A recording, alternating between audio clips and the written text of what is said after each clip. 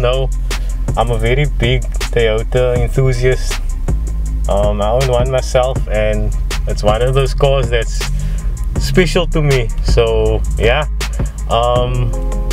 what makes this one extra special is that it actually is another conversion which is new to the channel based on the Corollas that I've done. So I've done a single beams Corolla swap, I've done the 4S-GE 20 valve, and then I've done the 2ZZ-GE Corolla swap, and now I'm doing a dual beams. So before we go further with this video, please do subscribe if you haven't, and do share this video to any car enthusiast or anyone who loves car or automotive content.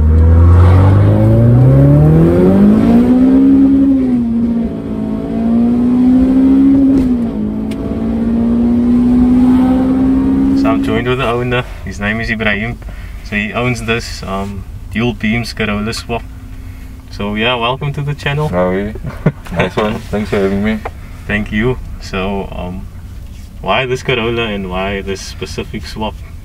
To be quite honest, like I've got lots of friends, as I discussed with you a bit earlier. They have different brands that we're interested in.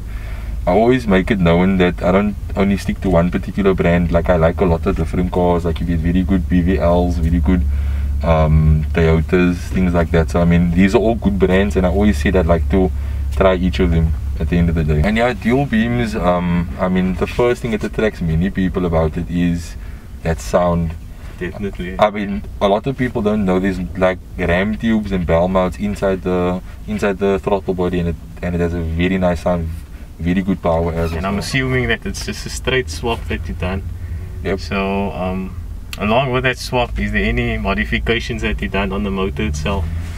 Look, basically it's bone stock. I would say Cape Town stock, as everybody else is. I just got air mods, if you'd like to say so. Breathing mods. Yeah, breathing mods basically. But other than that, there's no cams, there's no head job, there's absolutely nothing. It's straight from the importers, and it's got a 57mm exhaust. So I've definitely got more kilowatts or more time to basically better if I should change it.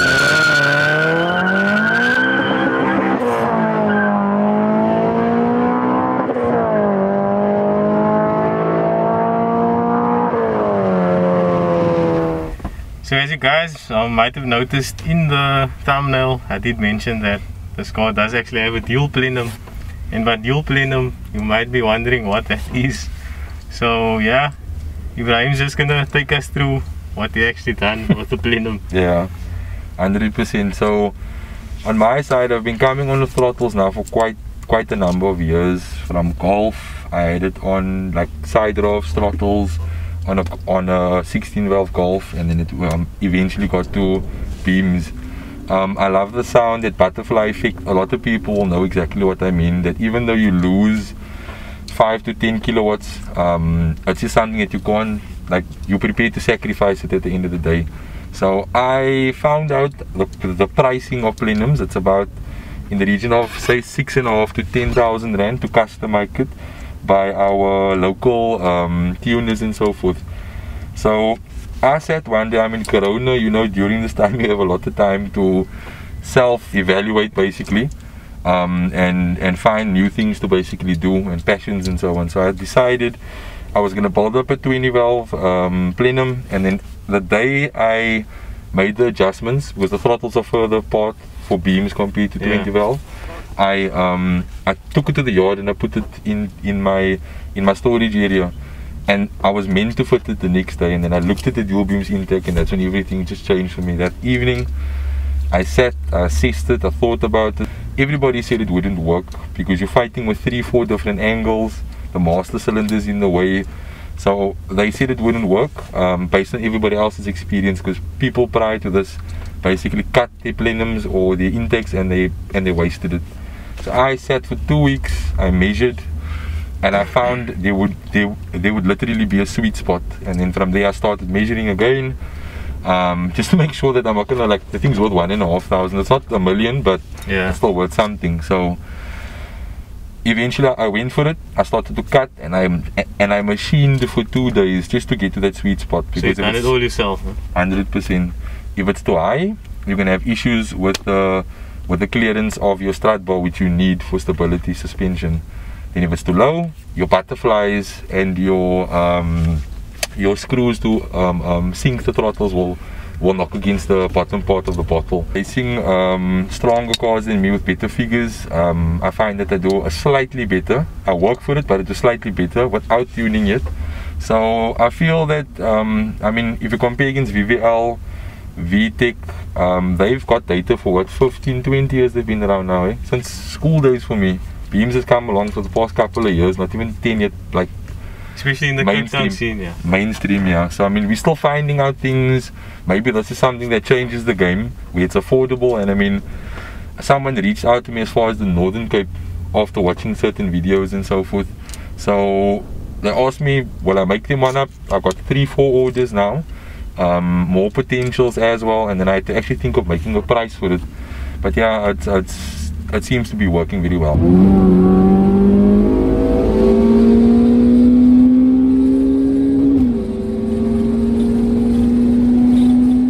So basically the plenum, as you can see over here, looking at it down, the angles here change completely. So the measurements here compared to there are completely different on the manual intake in its original form. So basically the two takes a bend. There's 45-degree angles you have to clear by the slave, you have to clear by the master cylinder, and it's things that it's completely difficult because you're fighting with 4 different angles at the same time. It's so quite tight whistle space. 100%. That's why a lot of people, they don't realize when I open up my bonnet, they always think, oh, you got the dual beams intake on, how did you manage to make it work? And then when they have another look, I mean, you get the butterfly effect, low down revs, and then it sounds like a box beams. When you rev higher up, you hear the stack sound, it sounds exactly the same. I can feel the air acceleration on top. There's a huge difference because I mean, I had 100mm ram tubes, very good ram tubes, work well.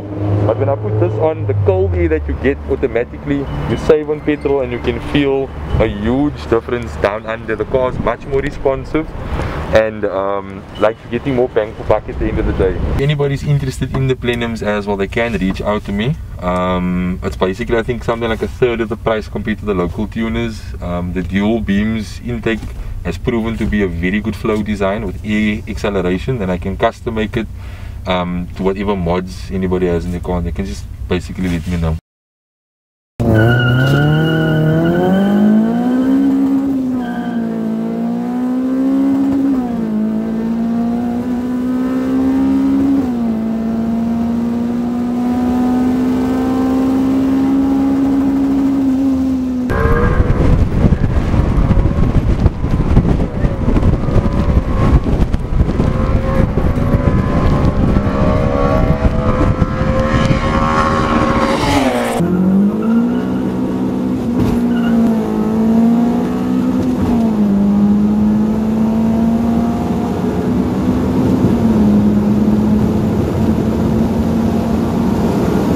So obviously Beams is known for its power band, and you need like a good box to run with it, with nice ratios. True. So what box are you running on this car? We basically got a C60 Ranix RSI gearbox. I was fortunate enough to get it with the whole swap and the whole deal, because I left my J160 in the previous vehicle. It helps you big time, because when you change, you stay in power band. Beams basically makes power higher up the rev range compared to other makes. So if it keeps you there, you gain, look, I would estimate say about 2-3 cars at the end of a quarter mile, which is very relevant without having to do any heavy expensive mods. But yeah, C60 is quite expensive also. So I noticed in like the Western Cape or in South Africa, there's not a lot of like built beams motors, eh? Very true. So I just wanted to ask you, like, what future plans do you have on the motor? Do you like plan on making this car like a full track car, building it up, or just like doing some small modifications to the motor? Yeah, look, to be quite honest, my baby girl Zia sits right there. My other kids sit right there, so literally it's more a daily more than anything else. I can't be that selfish, but the other better half that I'm with is very understanding regarding my passion. Passion 100%. So I'll just do minor things to make sure it can stay reliable. Very soon I'm looking at getting another vehicle. To of course have one that's family orientated, and then from there I'll eventually look at going a bit of a lighter body, but I'm going to be sticking with beams for a while because I've come from VTEC. I've tested Nissan out as well, and the way this power delivers, I mean, it's the first VVT engine that I basically have, and I mean you drive daily in like anywhere within 0 to 4,000 revs, so it benefits you a lot. Plus it's dual VVT. 100%. So my main intention is eventually just to do small things, but I'm looking at hooking up the second VVT, putting or just maybe increasing compression, and then just test to see what the extra acceleration I've got on the plenum. So for the guys that's watching and who's wondering what is VVT or VVTi, can you just give them like a description what it basically does? Okay, VVTi is variable valve timing. I don't want to say injection, but basically what it does is at a certain rev you can adjust it accordingly. It advances and it retards your timing, so you'll literally feel it. You're applying the same throttle, put the vehicle under slight load, and you'll feel that it automatically accelerates on its own, and then it kicks out again. So meaning it stops working and it lets the engine run on its own on a higher rev, normally after 6 somewhere there. And that's also why I like this motor, because it's not like other motors that's reliant on lift. I mean, we compete with those brands and concept engine designs, and we do very well under the circumstances of not having any lift. So it makes a big difference with daily drivability.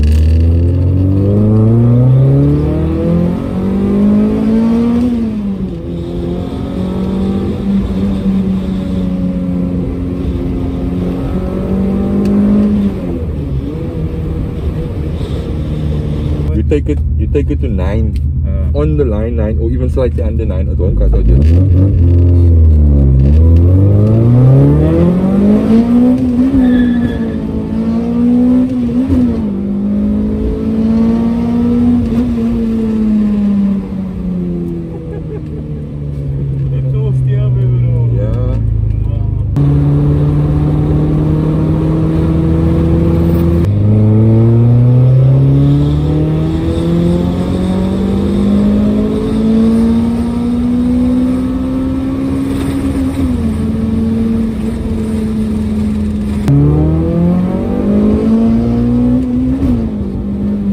Basically, regarding the exterior, I got the car faded. I wanted to make it my own. Of course, everybody would like to, so I made it my own type of red. It's 2 different popular reds mixed into one, so it has a certain look in the sun and certain look in the shade. And then the rims, I added the combination because they look similar but they're not the same. So the front wheels is for lightweight, for launching and things like that. So with that plenum that they have on and other mods, what figures did you make? Okay, look, basically now I made no figures yet. I'll reach out to you when I do get there, but I'm looking at doing a comparison to the RAM tubes that I had 100 mils, because that was 151 kilowatts and I think 220 Newton meters. And then now like I've been rolling with a couple of guys making 240 in lighter bodies, and I pull away from them, so that's obviously telling me something, and I stay in front. So I want to do a comparison, and then I'll let you know, and then you can of course just inform everybody when it gets to that time.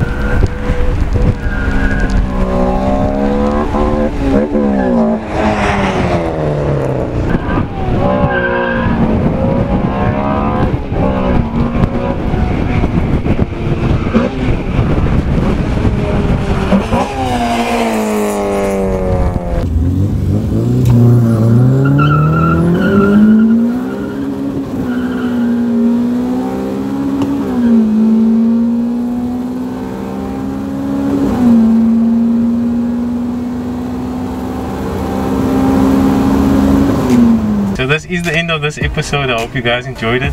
So please comment what you enjoyed most on the video, and also comment on what cars you would maybe like on the channel in future. Shukran to Ebrahim for bringing his car out and reaching out to me.